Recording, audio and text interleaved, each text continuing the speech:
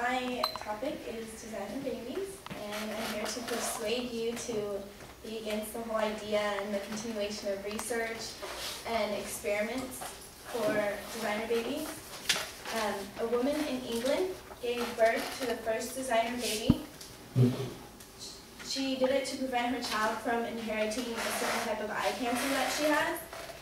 And, you know, that's fine, I guess, but it kind of goes on to be what happens when someone just wants to have a designer baby to prevent other things like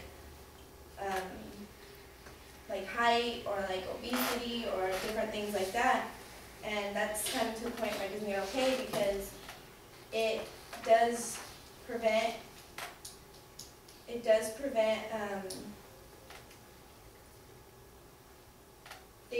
some people that have like physical differences that other people do produce, or they do have discrimination in the society, but it,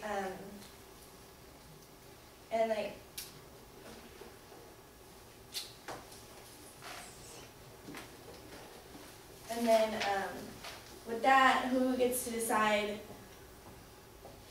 who gets to deny a mother the opportunity to have a baby with her like superficial desires? Who gets to decide like, oh, it's not okay to have a baby that is... And the process that it takes to form a designer baby is very complex, and any mistake can alter the lives of the generations after. And for my first main point, some of the reasons that cause me to be against designer babies is that it's very expensive and not all people will be able to afford it, and because not everybody will afford it, the gaps between the different classes, upper class and lower class, will just be greater. And not only will it be a problem in the classes, it will also be a problem as like those babies grow up. They will look at other children differently, and it will cause problems with like bullying and like different things like that. And the National Director of Christian Voice, Stephen Green, believes that it will form an irrational fear or hatred towards anyone that looks different, and that leads to bullying and other problems along that line. And bullying is already a problem, and it continues to get worse. Because there was like a girl that hung herself because of bullying this past January. And my second main point are the solutions to abolish designer babies.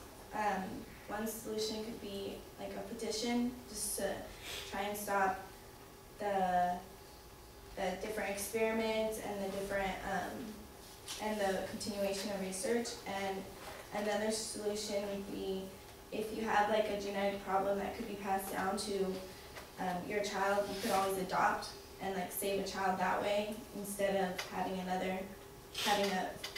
to produce and like genetically make another baby. You could raise a child the same way, and that child could not have a genetic problem, and it prevents the child that you're adopting from getting lost in the system, and give them a chance in life that they might not be able to have while in foster care. And in conclusion, I hope I persuaded you all to be against the whole idea of designer babies and the continuation of the experiments, because it's, according to a lot of religious groups, it's kind of killing the babies that have like that problem when you take out the egg. And then I hope that in the future, if you guys ever